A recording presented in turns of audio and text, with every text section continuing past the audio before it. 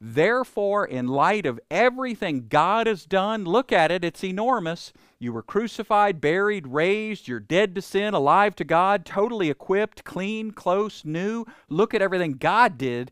Therefore, don't let that parasite called sin reign in your mortal body, because if you end up letting yourself obey its lusts, that's what it says, the lusts belong to it.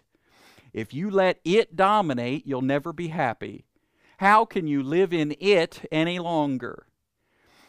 The power of sin does not have to dominate you, and when you allow it to trick and deceive you, you're miserable. And what he is saying is, that doesn't have to be your experience. That doesn't have to be your reality. You can count on the finished work of Christ. He didn't just forgive you, He equipped you. He didn't just forgive you, He freed you.